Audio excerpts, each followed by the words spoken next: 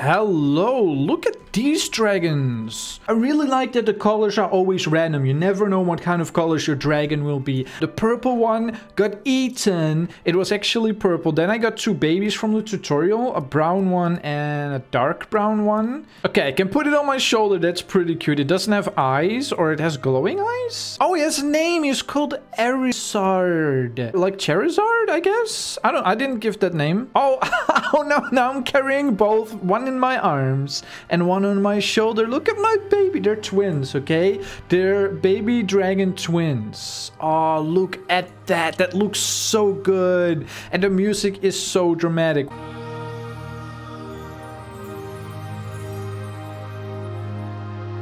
Okay, that's amazing. I think I'm just going to look for... I'm going to go to the first world and I'm going to look for something to grow my dragons or maybe to revive my old dragon.